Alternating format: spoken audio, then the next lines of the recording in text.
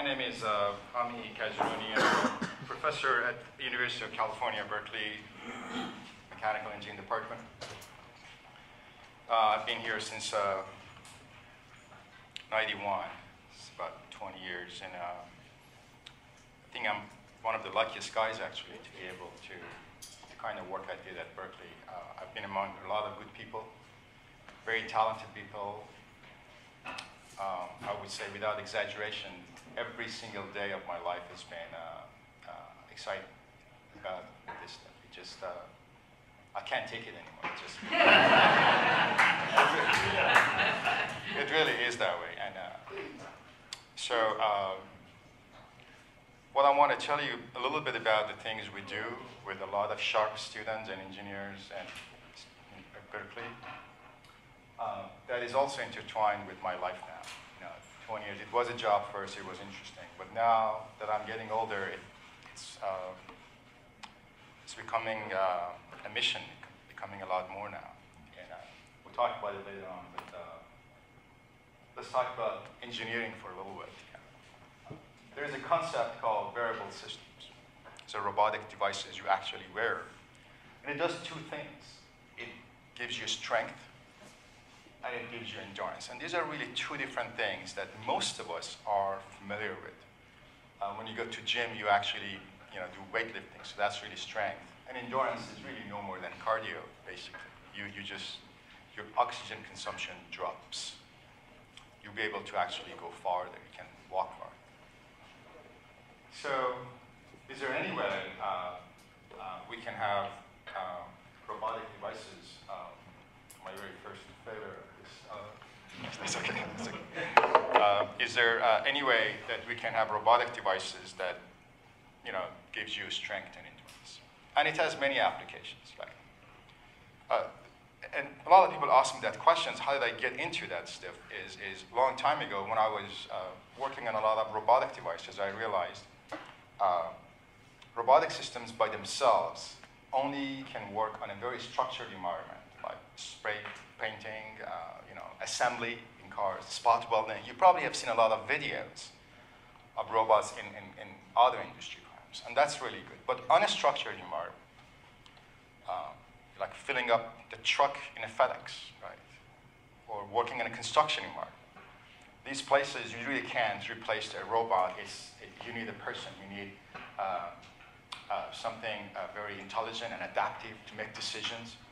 And culturally, we can't replace people with robots. That's many places, that's really not an acceptable thing. And we need human in the loop at all times. And so we're accepting that on dangerous tasks, we do, replace people with robots. It's being done quite often. But we thought about coming up to a situation. Why don't we combine intelligence of a person with strength of the machine? So you bring them together, you create a better quality of work for these people, and that means large class of workers, warehouse workers, distribution centers, auto assembly, construction guys. This is sort of a dream for us. It's not going to happen very quickly, but if we trace everything we have now, it is coming up to maturity at some point. And then we also have a lot of people with mobility disorders that they don't even have a basic functions. And is there any way that we can robotic devices that give them some strength to walk? They basically have to sometimes zero. If they're stroke patients, it's one side of the strength. So, so this really shows the history before I get to black and white photographs. This is like a color photograph. There are some histories you can go back, and I have lots of interesting photographs from General Electric when they thought, okay, we're going to make mechanical systems you can wear and you can jump over the building and bust through the doors. And it's very science fiction type things, which is really not real. And then until 1986, this movie Alien showed up that was the very first time that they actually showed an application. And it took about 20 years or more that we came up with this device, which is really minimal. It really comes back to less is more. That you can actually carry heavy objects with it without risking back injuries in your back. The question really we were forming in about 20 years ago, how do I, for example, in workers, make them stronger in terms of moving around heavy objects, have a better work environment, and not to become injured in their back or their wrist or anything. So that was like our theme of the work. It wasn't about science fiction. It wasn't about jumping over the building. It wasn't about the stronger or something Superman at all. So that comes a little bit closer to what we were thinking about. And then in engineering, it's called exoskeleton because it's really outside of you. And the name it says it all. I don't have to explain that. And it really includes upper extremity and lower extremity, both of those. Upper extremity is for moving objects, and lower extremity is for walking. Very, very clear. But we have never really connected those together, mostly the way, because there is a technological barriers. And also, there is no market needs. I'm the kind of person that I want to do, I really believe in less and more.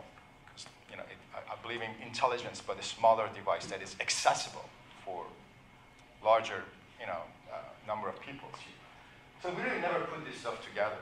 And it seems to me that once you just make a whole device that you guys go in there and do everything, you just suddenly become Superman. And we haven't really done there because there is really a market need for it, so no one supports it anyway.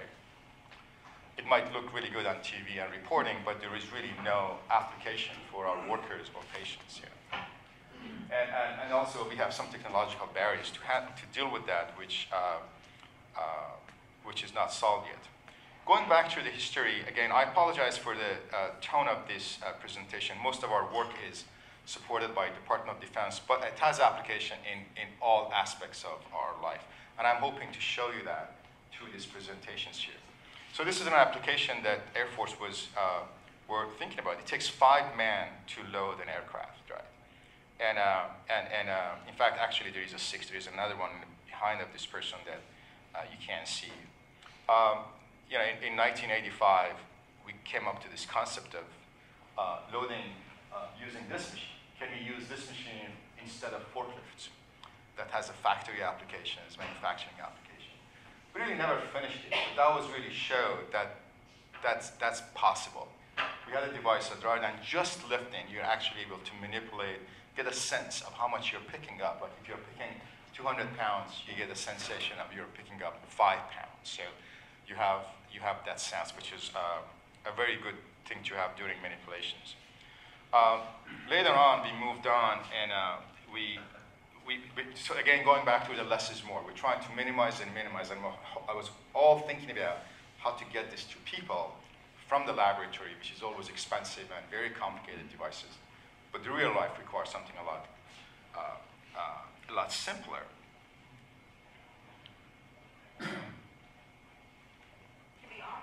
So here you can see, this is again in the video, it's about 15 years old. You can see this robotic device.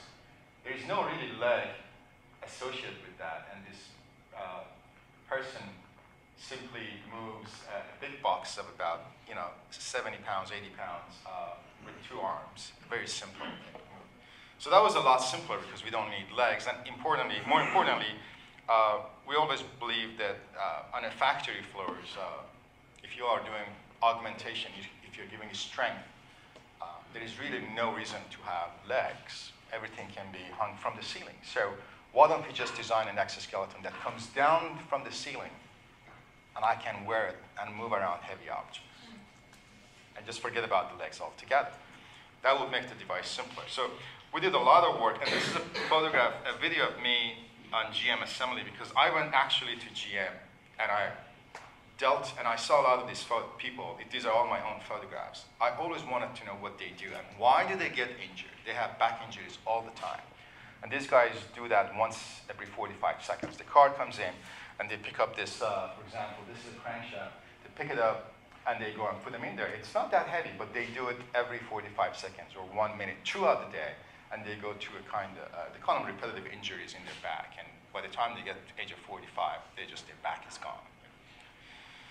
So here you can see me the same thing, but now I have this glove, just a glove. So we got rid of the legs, we got rid of the torso, hands, everything. We just have a gloves, and the rest of the device is on a ceiling. In other words, we were trying to show this whole augmentation, the whole exoskeleton, the whole robotic devices you wear. It really doesn't have to be on you. It could be somewhere else. More importantly, what can it be if it is in a factory wall in the ceiling? Because real estate is pretty cheap on it, right? So you can just put anything you want on it. Right? So that was like, that was what my point here. That was a process of thinking against what media tells you, what everybody else says, what science fiction writers tell you. How many of you have seen Iron Man that you have to wear and jump around and save people?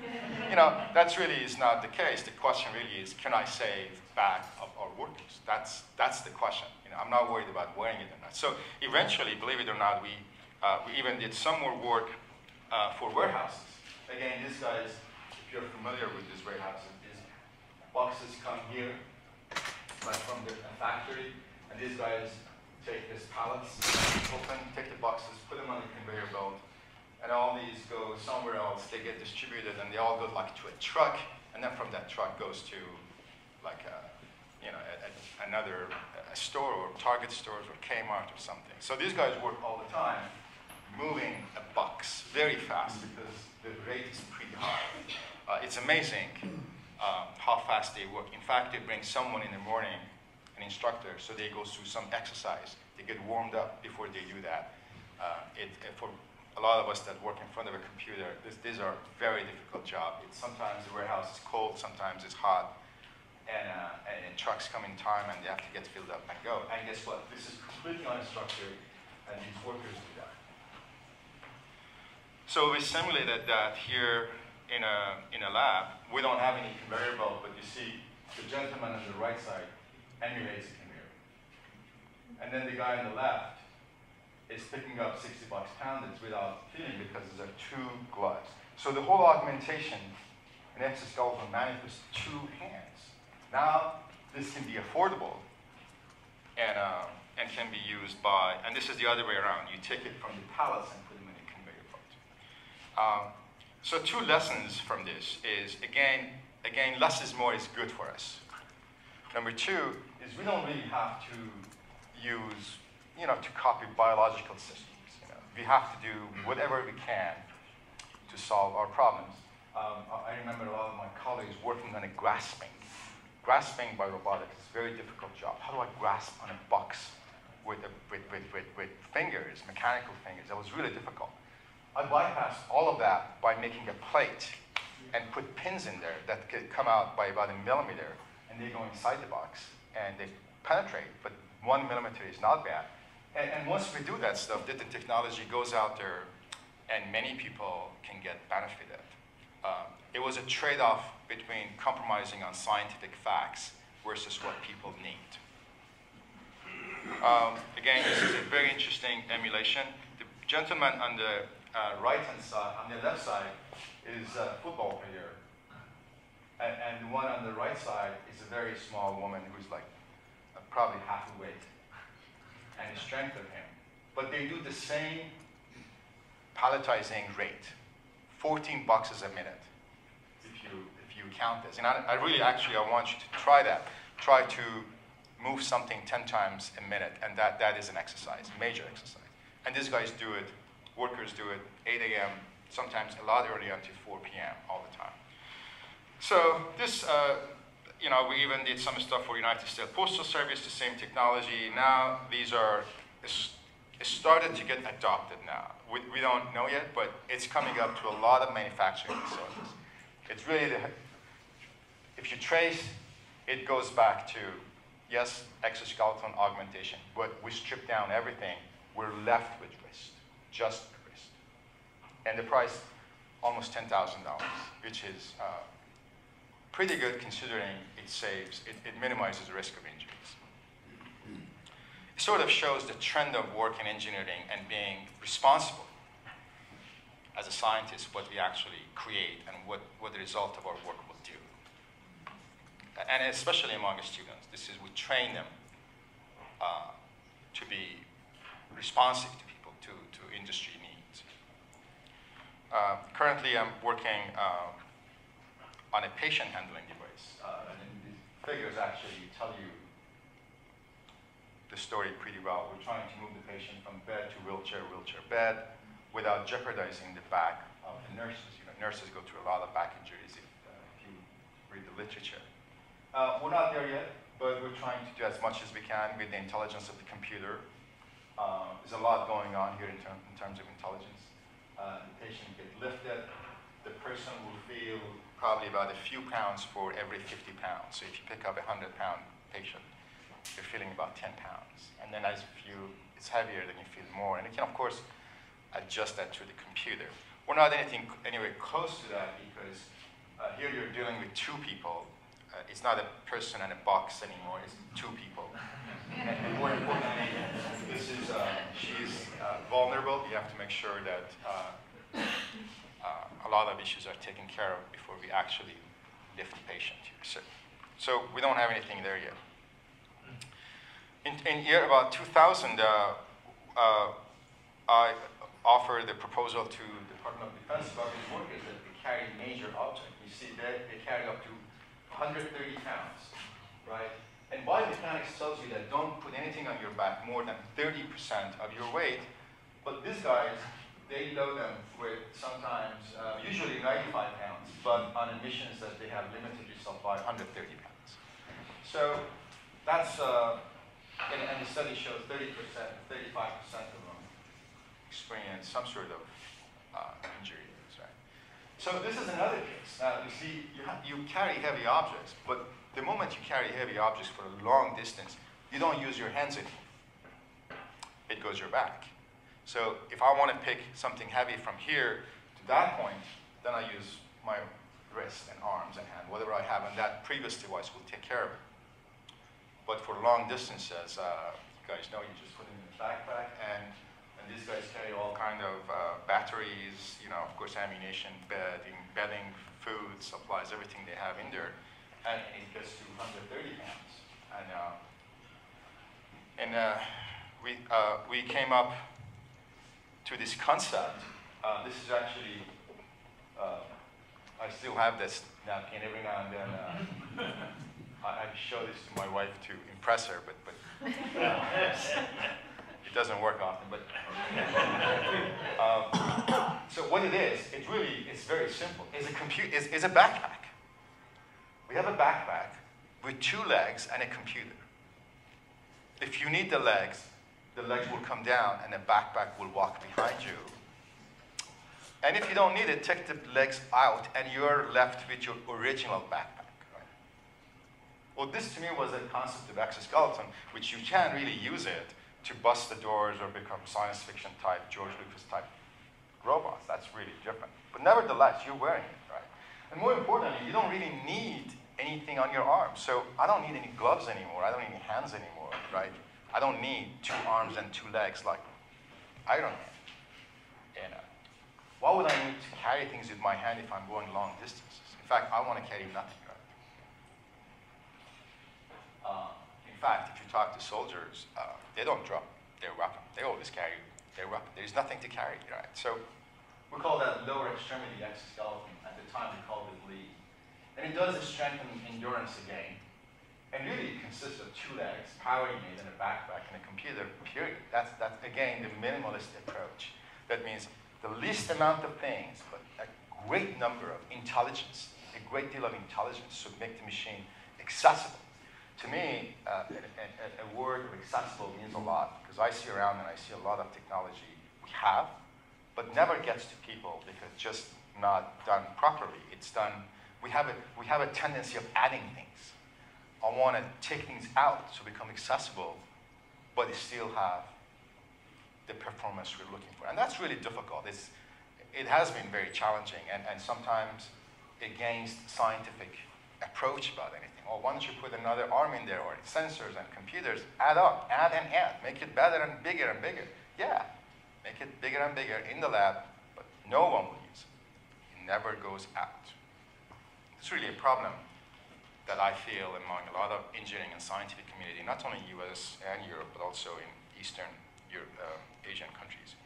So the whole concept of lower extremity exoskeleton, again, considering a minimalist approach, was intelligence of a person, but a walking backpack. And I purposely did this cartoon to show you things are simple. You know, you don't have to make it really complicated, and it will work like that, right? And then you walk with it. And if you don't need it, take the leg off, right? And then we made it a little bit better, right? And then the Department of Defense funded it. We spent years here on this project, and that was our very first project that is posed for our funding agency. And of course, these are all the machines we built to just solve that problem. There are 2 different versions came out. Let me show you this video here. You might enjoy this. I think rather than me talking, it's better that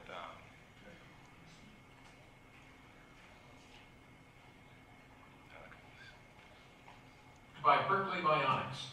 The system, completed at the beginning of 2005, has given birth to 2 subsequent generations that have military applications and promise to replace wheelchairs for many patients suffering from mobility disorders. The Berkeley Bionics exoskeleton is a human augmentation robotic system comprised of 2 powered anthropomorphic legs, a power unit, a small onboard microcomputer, and a backpack-like frame on which a variety of heavy loads can be mounted. The Exohiker provides a user with the ability to carry loads up to 200 pounds with minimal effort over any type of terrain and for extended periods of time. With the exoskeleton, the user does not feel the weight of the load that is being carried. Therefore, this system increases the user's physical effectiveness significantly. There is no push button or keyboard to drive the exoskeleton. The user becomes an integral part of the exoskeleton while walking. An onboard microcomputer ensures that the exoskeleton moves in concert with the pilot, with minimal force between the exoskeleton and the user. A more recent generation has now been shown to reduce the energy required for a person to walk.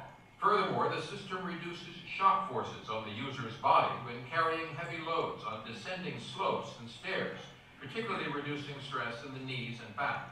The exoskeleton virtually eliminates all load forces to the user's body, so the user can walk or even run comfortably while carrying heavy loads. The exoskeleton is comfortable and not confining. It effortlessly shadows the user and allows for a complex array of maneuvers, including those necessary in critical missions. The exoskeleton is ergonomic, highly maneuverable, durable, and lightweight. It can be taken off within seconds and with little effort. It weighs only 31 pounds, even when equipped with enough batteries for long-duration missions, and can be hand-carried. The exoskeleton can fit in a small box ready for shipment and deployment. The exoskeleton is designed with comfort features and ergonomics in mind. It can be put on in a few seconds without any assistance from others.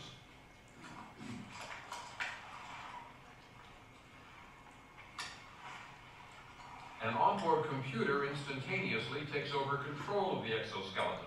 Subsequent generations include a novel controller which has been shown to lower the user heart rate and oxygen consumption while walking. In situations where the backpack is not needed, or in emergency situations where high degrees of maneuverability and agility are required, the backpack can be instantaneously ejected without any adjustments to the exoskeleton.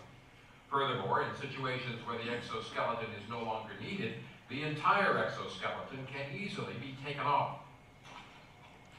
Moreover, the exoskeleton legs can be stowed and carried like a backpack when they are not needed. This feature allows the user to perform demanding maneuvers while carrying the exoskeleton for later use. Robustness is a critical design feature in the exoskeleton. It can suffer through harsh environments and endure heavy abuse while maintaining functionality. Sorry, this will take some time, but you can see that on my laboratory site at the university. But it tells you that it had a lot of intelligence within the computer to deal with all these features, and it was not even close to what Iron Man tells you or science fiction type should be.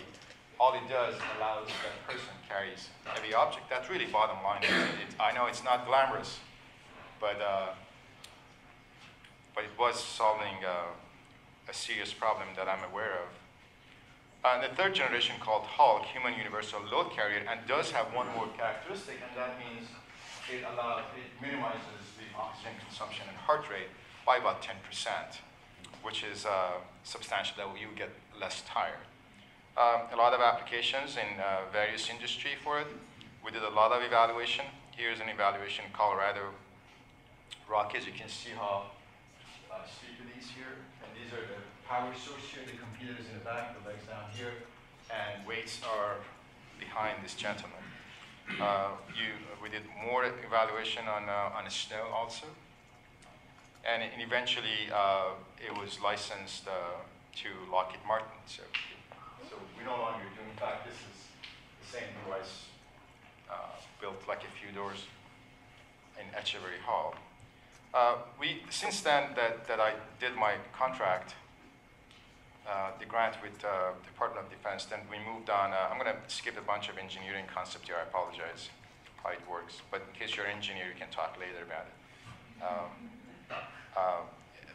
This is another thing it will show here. You can see you can wear the device here, and spine compression forces actually, when you wear the legs, actually drops by 50%.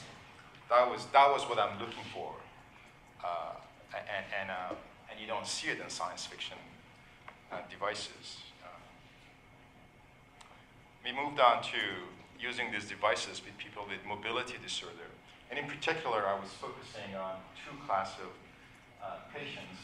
One was the stroke patients, and one people who were bound to wheelchairs. And the reason I was focusing on these two, because again, these are high number of people go through stroke patients, and I can tell you a little bit more about it. And a lot of people are limited to wheelchair for mobility. That goes without saying. You just have to read the literature a little bit about what the consequence of using a wheelchair is. The moment patients sit on wheelchairs, the onset of a secondary disease will start because they have been sitting all the time. So you want to make sure these patients are upright and mobile. I shouldn't use the word patient, but you want them to be upright and mobile and walk around and do their daily tasks, right? And sitting at all the time. So again, I was targeting the large populations, the one that is effective, the one that changes our lives. You know, this is what our focus was. We started in about 5 years ago. Again, the stroke patients are one-sided. We get, only in US, we get about 800,000 stroke patients. About 150,000 will not survive. So we're left about 600,000 average, just in US. And top 8 European countries are also the same as US.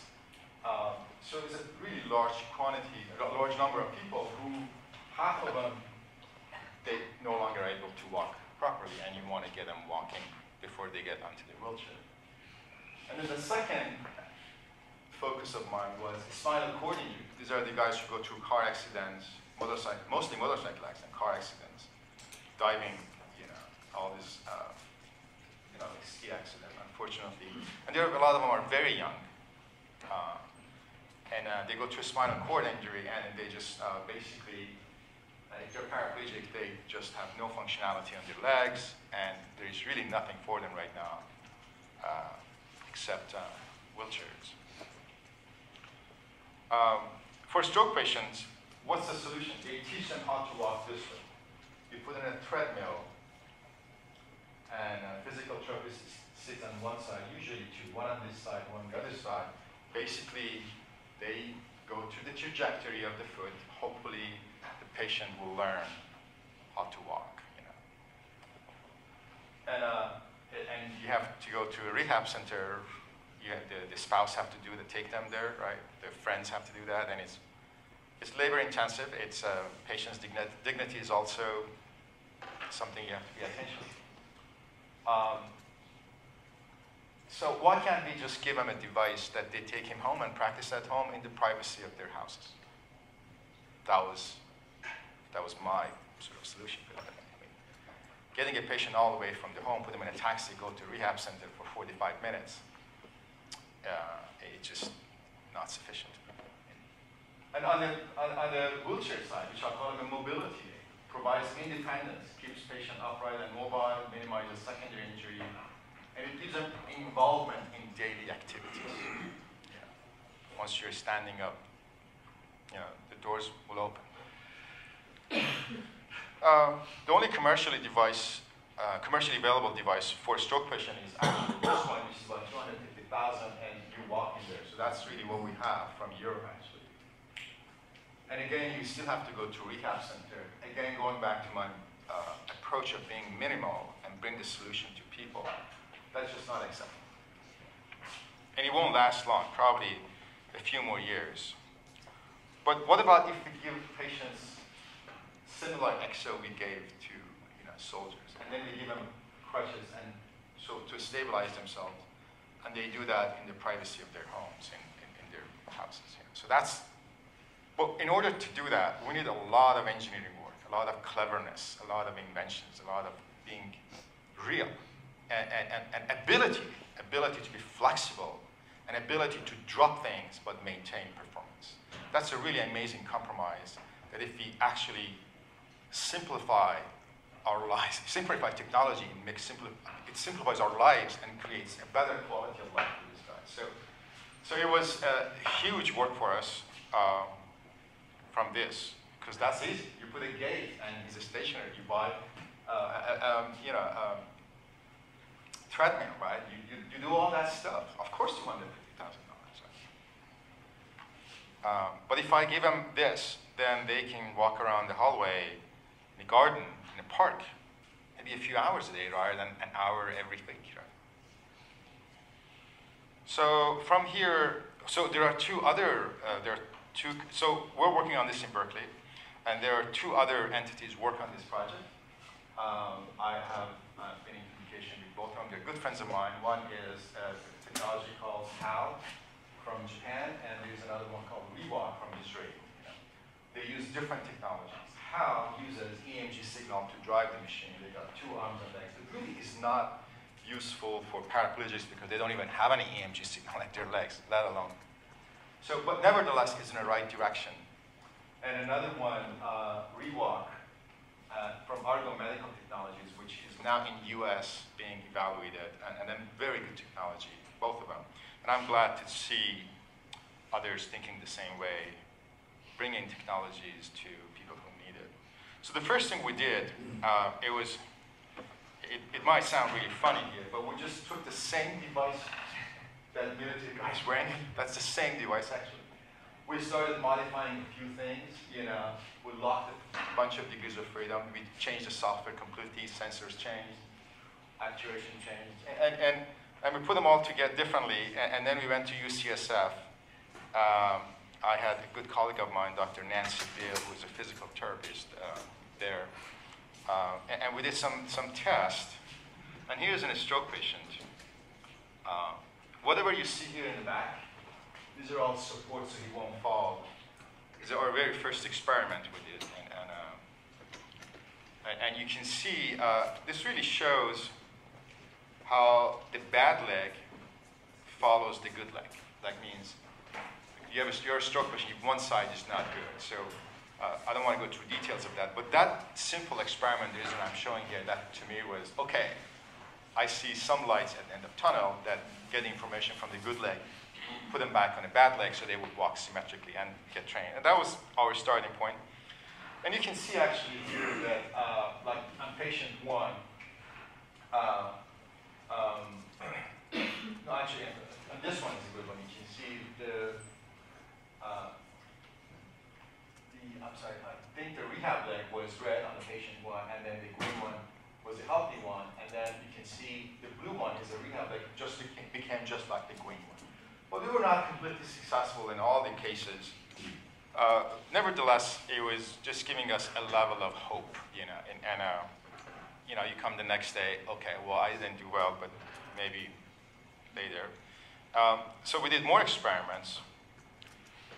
We learned a lot. And then I think I'm going to go a little bit fast here. We moved on to using paraplegics in our experiments. So we worked with Dr. Mark Abel of the University of Virginia. And we tried various people who were either complete paraplegics or incomplete. And this is our really second experiment of our device over there.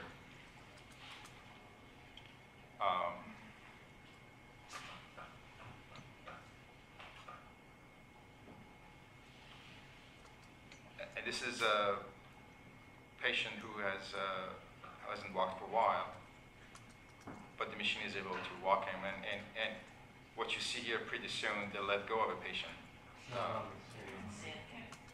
I'm sorry? Oh, sorry, you can't see this thing.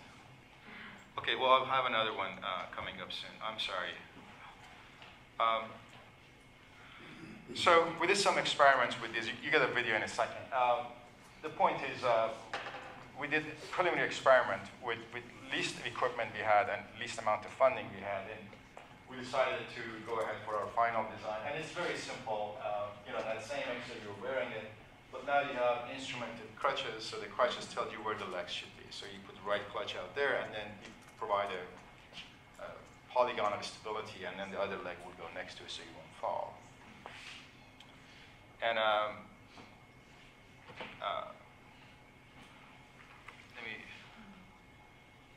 the whole idea was to have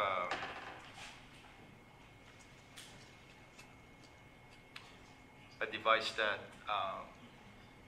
allows these folks to be upright and mobile. And in 2007, we were able to get a contract or a grant from NIST. I was really happy when I got it because someone actually heard us.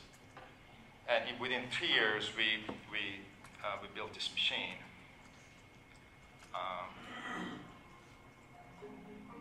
A person becomes paralyzed, a level of their independence is also robbed from them. And that affects us psychologically and our spirits. There's a part of us that dies. I've been trying to visualize myself a contraption that would enable me to get up and walk. I thought, well, is it going to be an avatar, perhaps a robot? And then I received the phone call to try this new technology, the e-legs. I've heard from so many people that the first thing that they encounter after an injury or an amputation is the word no. And I think we are demonstrating here that there is no such word as no.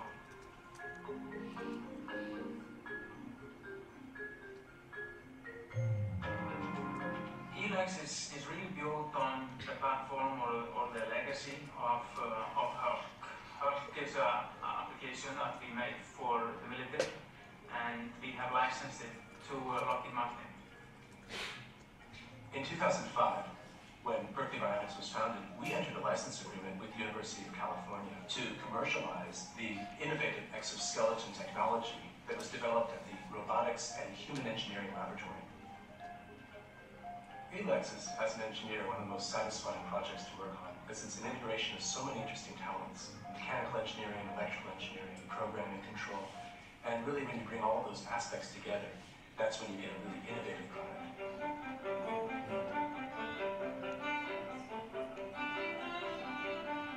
To take my first step in the e-legs was just astounding, because I bent my knee for the first time in 18 years. And I placed my heel on the ground, and then I transferred my weight. And then I took another step, and another one.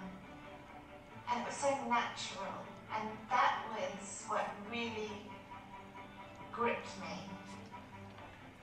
In my field, spinal cord injury, we work with people who typically are paralyzed for the rest of their life. For the first time in history, we can start to think about giving movement back.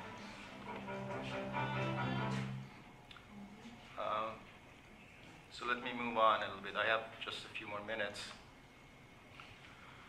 So there are some difficult facts. People with mobility disorder generally have lower level of education. Unfortunately, they tend to be a little poor. They have you have disadvantages. Politically, they are not as strong as insurance companies. And there's really no solid research strategy to come up with this. No one can tell me this cannot be less than $10,000. No one cannot tell me the technology we have for a powered wheelchair or a motorcycle is more than that. I cannot see it. It is possible to bring this to a large number of people with less than $10,000. So, after we did ELEGS, which is this one, it came out October 10,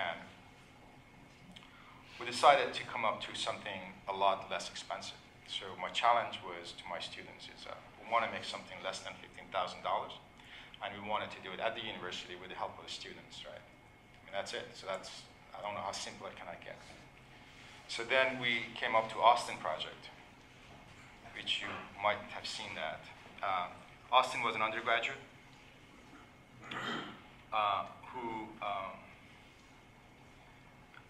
who graduated last year, last May, 2 months ago. We worked with him for a long time, but we call this project Austin because we don't really have any other name for it. But it's truly low cost. It can be.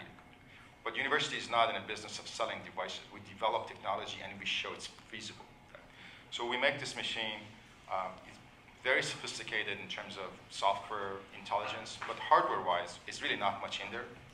And it also proves that's a direction we can go for providing these devices for thousands of people who might need that. I'm just giving you a few minutes of this video, if you don't mind.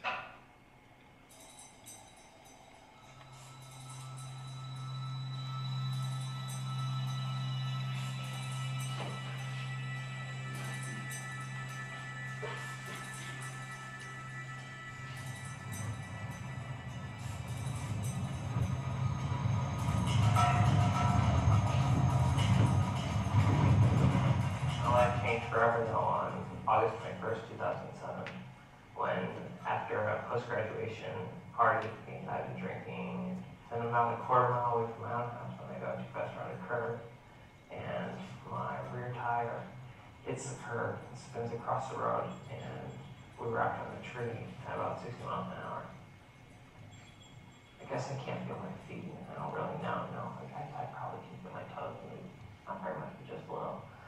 And it's that little hope that I guess you hold on to. And no one wants to break that for you. And eventually, you're just going to have to put it all together and go, okay, this is how it's going to be for life. You spend so much time thinking, oh, what if, what I would do to change it.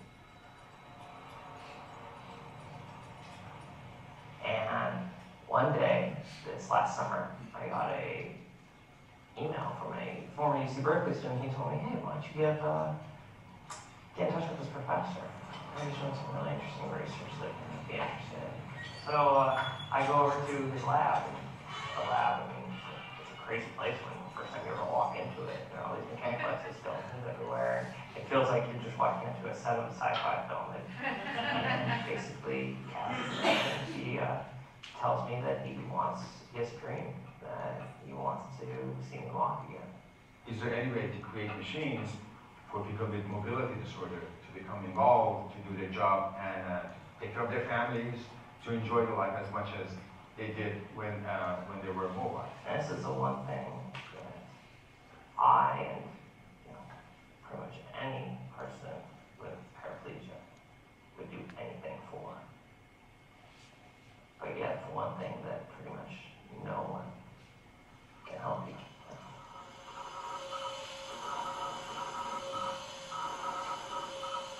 I don't have the ability to fix the spinal cord, but I do have a pretty good ability to make machines, and make machines that are really good at what they do. The target, what you're looking for in Austin projects, is to create accessible exoskeleton systems for everyday use. Something very simple, something high performance, but with very low cost. And then we basically start from the ground and then go from there. I'm passionate about it. Like I want to find a solution, and I think there is a solution out there. And then I basically just like think about the problem everywhere I go. And then if you think about it for long enough, eventually you come up with a solution. Yes, I've been developing the code for this robot for a bit over a year now. So it needs to be very reliable, 100% of the time. Failure is never acceptable. And that's what makes our project so sexy, is it's alive, it's real. And my job is basically to help them transform this computer model and help show what's going to really happen to it in real life. This exoskeleton might seem rather revolutionary to that, but I don't see it. I see a natural progression from the same glasses and hearing aid and prosthetic versus something a little bigger, maybe. You know what I think we should do? I think we should try. I'd really like to walk across the stage at graduation. You know, it's a massive milestone we've set for ourselves. And I bet you no one has ever graduated with an exoskeleton on before. So the suit needs to be functioning flawlessly at that point. And we're a long way from that day here. Whoa! Let's do one track. Let's have them all.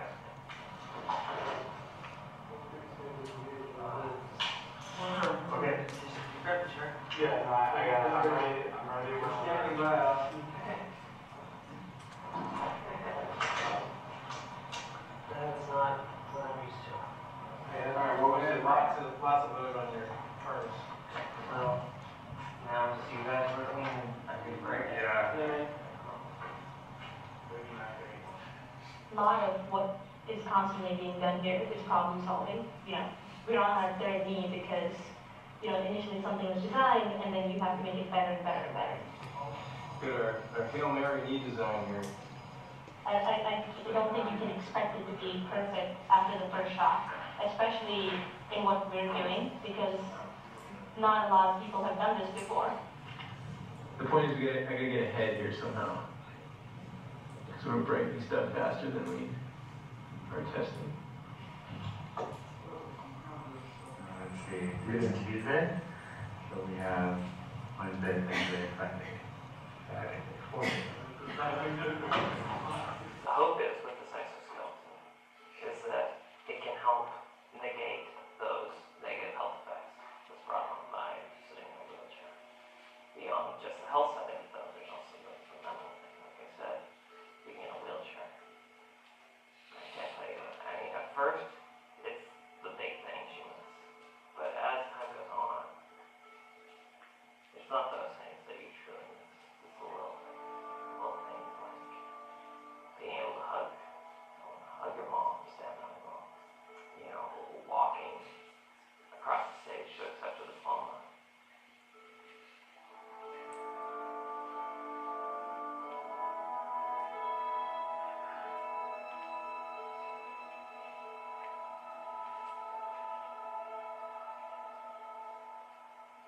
I've done lots of walking, you know, with the machine, but I can't imagine a moment still. I can't imagine what emotion it's going to bring out in me.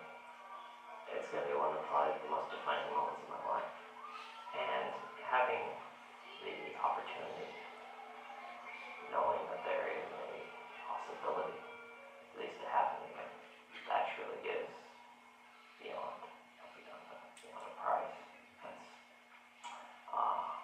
That's truly magical.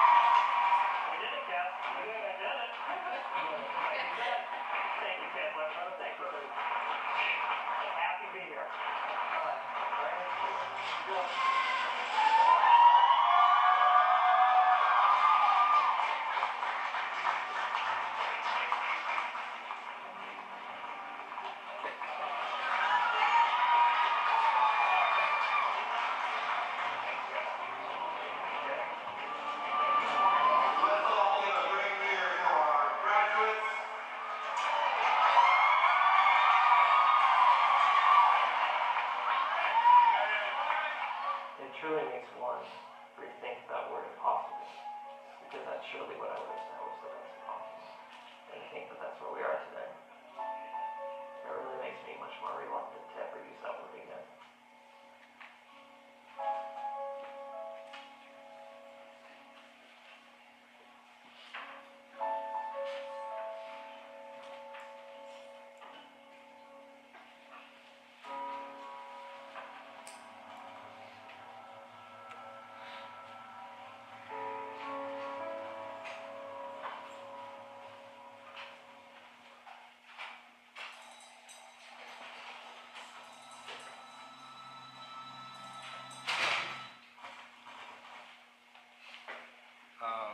Pretty much, I'm going to wrap up my lecture today. I have a lot more to cover in case you're interested later on.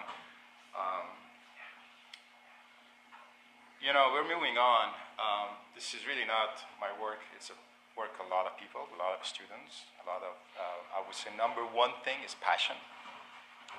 Number two is using our knowledge for the passion. And number three is to recognize our fellow citizens' problems and using technology to solve this. There is really nothing in front of us to prevent us to get this to machine to many people except funding.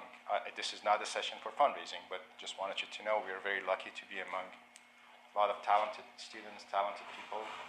I told you before, I've been very lucky to be able to do this stuff with people, and I want to make sure I put them in a good use. Being at Berkeley, this is only a very small project to me in comparison to many things we can do.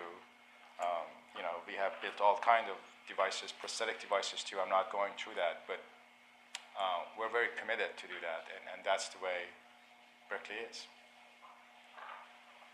Thank you.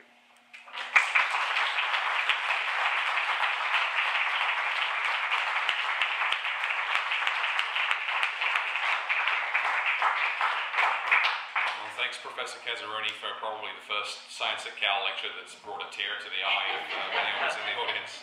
I'm sure he'd be happy to take a few questions.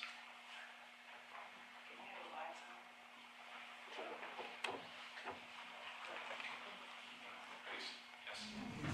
Your second generation device that you made for the military, that you said that it can lower the heart rate, and also what mechanism is that? Oh, very good questions. The way it works is it emulates a situation that you're going downhill. So it looks like you're not working against gravity. If I work on a flat ground and I have a certain oxygen consumption and heart rate, if I go uphill, that will be getting more. If I go downhill, it gets lower. So it looks like someone is actually pushing me. So, but I can't increase that to 100% obviously. Well, you were able to drop it by about 10%. So you will be less tired. If I use the metric of oxygen consumption and heart rate, you'll be less tired, but the machine is actually pushing. It's a very strange feeling. Please. Are these devices you're making right now with these prototypes, are they using mostly metals for the load-bearing components, or are you having high-strength plastics?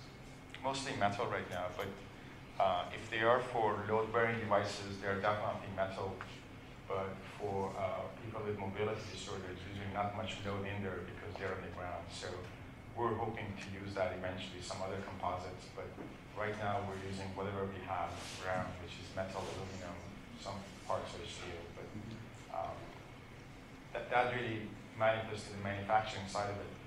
If you ever come to larger scale manufacturing and some other setting, then we have to be very precise about what materials we're using to, again, the cost comes down, becomes lighter, and has durability of some years. But we have other parts, plastics. The harness is obviously fabric and plastic and foam. Straps are all plastic. but the load-bearing parts are all metal. It looked as though you had the first generation and the second generation device, and I think I saw mention that the second generation device actually had power input to it. Yeah. Does that imply the first one didn't? It wasn't powered, or was I kind of confused? The first generation, no. Locomotion doesn't require power much because you're orthogonal to the gravity. So I just need to lock my leg and swing it, and lock my leg and swing it, while the load always goes to the ground. So the first generation only had power for the computer to adjust those impedances. So it didn't have locomotion power. Right? That's what it would go for a long time. But guess what? With my age, I can't put 100 pounds on my back and stand. But with an unpowered machine, I'm able to hold this for hours. However, I can climb the stairs with it. I can come down the stairs with it easily. So the second generation had power and a knee, which allows you to climb. Very good question, by the way. I can't believe you caught that.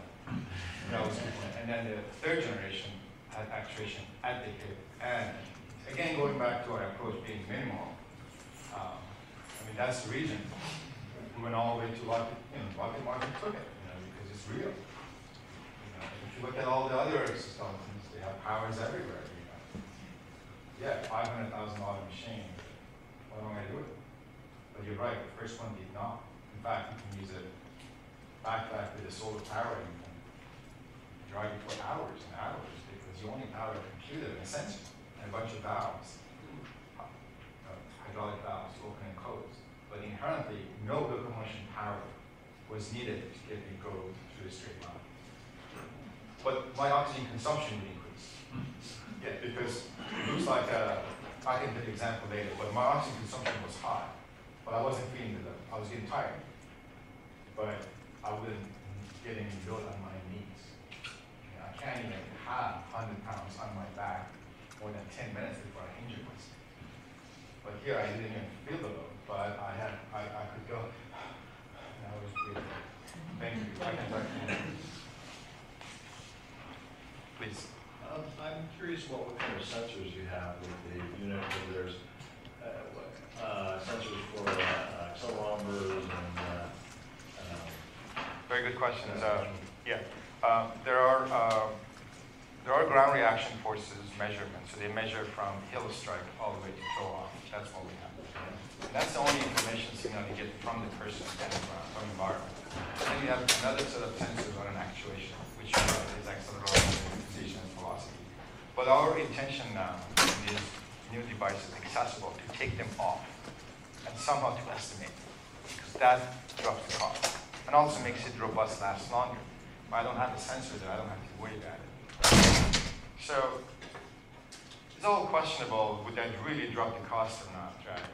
I mean, I do anything I can, but I can't predict the future, but I just know they're expensive right now. A wheelchair, powered wheelchair is about $5,000 to $10,000, you want to get there. Of course, there's a lot of manufacturing tricks you can make it lower cost, but you're right. There are all kinds of sensors, but the approach is not to add. Try to have minimal number of, basically you want to rely on less hardware, and you want to rely on more of a computation and a computer intelligence. That's the trade-off. Please. Did you ever consider using wheels instead of flat feet? Well, it sort of felt the feet he had was rather compliant, so it would give you a natural motion of the way he wore it. So if I put wheels on the leg, that would be like a skating, I guess, So no, we didn't consider that. But please. Is there one engineering discipline that's more important that you would emphasize to your students? Very good question. Actually, I would say mechanical, electrical, computer science, biology, everything is important in this. And what I want to let you know, it's very important that you bring up among students should know that. Number one factor gets us anywhere really is not the knowledge, is a passion.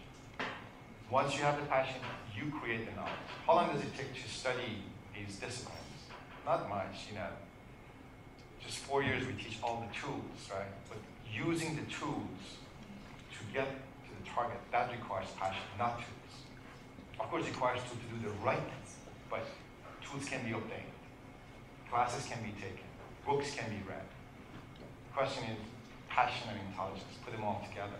So all these disciplines are equally important to me. I can't really pinpoint it. Obviously, we have computers, so we need a computer science. We have all the electrical circuits to do. We have all these mechanical structures.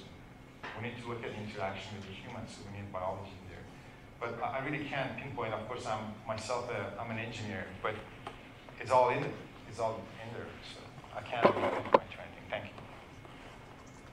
Please. It sounds like you've been really instrumental in helping to create a culture where the emphasis is on taking things out of the laboratory and not making them overly complicated and putting them to practical use. And I wonder, is that something where you've had to sort of work hard to do that because of that tendency among scientists and engineers to want to make things, complicated and? In order for you to give an honest answer, I got to have a glass of wine here. But scientists want to learn more and more and add the body of knowledge for the good of people, and that's you can go far. But it is really easy to go far for getting where you are, especially these days. So it's no one's fault here. I'm not blaming anybody here. I'm just saying this is the way I am, and I want to work with people who are thinking about it. But we do need also people who are going to go by themselves far for a distance to see how far they go. So there are these two schools that are available here, but somehow I feel a sense of urgency here.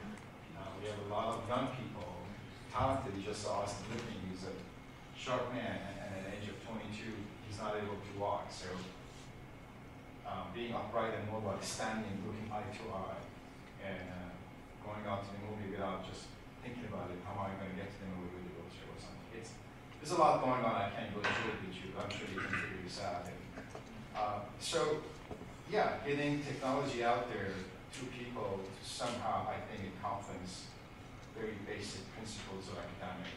Sometimes that I can't describe it, I can't pinpoint it, but I well, thank you for pushing in this direction. I told you I'm very lucky man to be able to do that. It's not that I appreciate it, and it has been hard sometimes, but altogether it has been like a roller coaster. It's being in a position to actually do this stuff is, quite frankly, is the only thing that's empowering me to just walk around the street and feel I'm okay.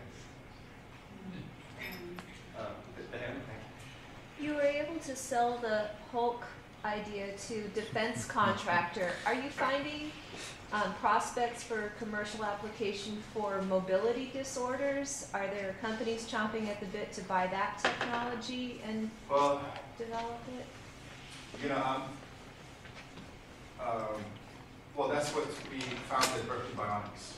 It's a company that everybody has included here. So I'm not even working at Berkeley Bionics because I came back to work at the university. But in order to bring technology to people, the university can start but can't finish. We don't do no manufacturing. So many companies don't want to get into that because it's risky. So the way to do that is to start it up, and then it will take off on their own. And that's what we wanted to do. With the help of the university, we want to start an entity for this low-cost exo. I went anywhere. I went many places. I've been talking to a lot of good people who have funding if they can donate. Sometimes we're lucky, sometimes, most of the time, very unlucky because people don't have that much money these days to put in. It requires substantial amount of funding to create an industry. My dream is to have the largest bionic industry in the US. It can be done within 5 years. We can do that right here in Berkeley within about probably $30 to $40 million required. We can have not only facility for development, but also to manufacture. We can definitely do that, and we can bring right technology to right people, right here in Berkeley. That can be done. You have the talents, you have engineering right here next door. Very, very, very dedicated people around the world, and that's what it changed my outlook of the world when you see passionate people from all over the world come here. A bunch of fellow students help another person along. That is a lesson to all of us who are a lot older. These guys are only in 20s, right? And a lot of us are in 50s, right? So definitely can be done. And I told before, I'm not trying to impress you with that, but to me, creating an entity that has the largest bionic feature, not only for medical application, but also for civilian, like FedEx, USPS, warehousing, constructions, all that stuff, definitely good. I've been trying, but I have limited time. My urgency right now on medical, and then hopefully if I can do that something within the next few years, maybe I will move. It inspires other people to move, like yourself. Just move in there, because now it's medical is done, maybe we can do civil. But we have some limited bandwidth here. There was another question. Yes, please. Does your lab work directly with any central or peripheral nervous system interfacing, or do you work with other labs that I didn't go through that, but we're doing some brain-machine interface right now. That means what you think sort of had to get coded on a machine language. On a very simple basis. Basically, I don't want to go through details, but we have really 5 functions that I want to go. Nothing very sophisticated. I want him to stand up. So stand up. Stand up. Walk. Go a little faster. Then go slower. Stop. And sit. This 5 functions is a game changer. Because then allows them to get on the exit, go outside, go to the restaurant, sit, or go to work, go to the computer chair to work and sit down and work and get up and go back at the run. So we're looking at a very simple, practical brain interface, machine-brain interface, but unfortunately I don't have any collaboration yet in Berkeley, and hopefully we'll move that. But that is a little bit far in the future, I would say, a few years. It's pretty advanced, as you know. Well, isn't there also some prosthetics that they work with the peripheral nerves too as well, that people can learn how to, not exactly like thinking to walk, right. the impulse itself. They're all in a research station, they're all in a research setting. But you're right, there are a lot of ENG-driven devices. But those signals are not really reliable as much. They're noisy, as you know. So it requires a lot of decoding to get the actual. The key is, it would be easy to do that in a healthy body. But we have a patient in there. And if I'm getting some peripheral signals, it better be really reliable, because I don't want to fall on the street. I mean, that's reality. Yeah, in the laboratory, we can do all kinds of things. We can have harness, safety, all kinds. People around you, he will never fall. And he can do a BMI or peripheral. Can he go out by himself 100%? That is the question I'm trying to get at. Need a training period. Yeah, and also it has to establish a level of confidence in me that he won't fall. And that's just, he can't get up. That's it. Please. Where does your passion for this come from? You're putting my spot here now. We all have it, I think. We all have it. Everybody has it. It just has to show up. I mean, we all have it. I don't think any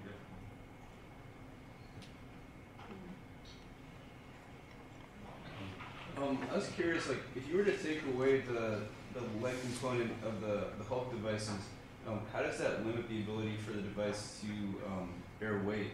And I guess kind of on a related note, for the civilian devices, are there ways to reinforce the leg components so that will enable greater mobility? I'm sorry, I missed the last word.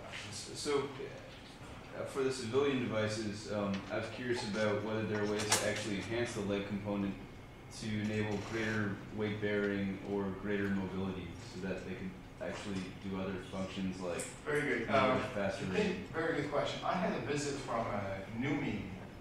You guys know about New United Manufacturing Facility, right in Fremont, and I saw workers moving around objects, I found that the lightest, the heaviest objects to pick up is 25 pounds, which is really not much. So after I looked at it for a long time, also in GM facility, it turns out what really hurts these guys, and they have these workers, risk of injuries, is not on their arms, it's on their back. So all I need to do, basically, all we needed to do is to have the same device, making sure the work, the forces at L5, the small right at the very bottom, is shared with the machine. So that's a really different application. So basically, when the worker goes down to pick something, 25 pounds is not much of a lunge at all. In fact, a lot of those guys do too, but not here. That 25 pounds of the load, plus front load, becomes like 55, 70 pounds. So it becomes a posture problem, not a weight problem. So for a lot of people, especially in assembly areas, there's not much load. All they have to do, they go here in a trunk and a tighten screw. That's all they do. So it's not about the load, it's about the posture. So that posture is not helping for a long time to do this thing, right? So you need a device unit back. So I'm not sure if I'm answering your question or not, but basically what EXO does is really it minimizes the force at L5 without any arms. Again, minimal design. I don't need any arms to make it Superman type machine. Please. Do you accept volunteers? Yeah. Oh yeah, of course. We have volunteers. Of course I do. We have, in fact, the movie you saw, the 9 minutes. Did you see that? That one was a very young movie maker who wanted to be embedded in our laboratory, and I never turned down these, talented people that they come here to do the job, because this is what happens. You see, they're able to actually capture the essence of what we're doing in a few minutes, and I've been always impressed and surprised by a lot of people. And it comes back to the question where the passion really comes, and I honestly believe everybody has it. We just have to sort of bring that up. It becomes our guiding light in everyday life. Since I've been doing this stuff, I'm a much nicer person to people. So, I mean, it really is there. So we just have to get I accept, of course, I accept one. Thank you, Professor Kazerooni. Thank you.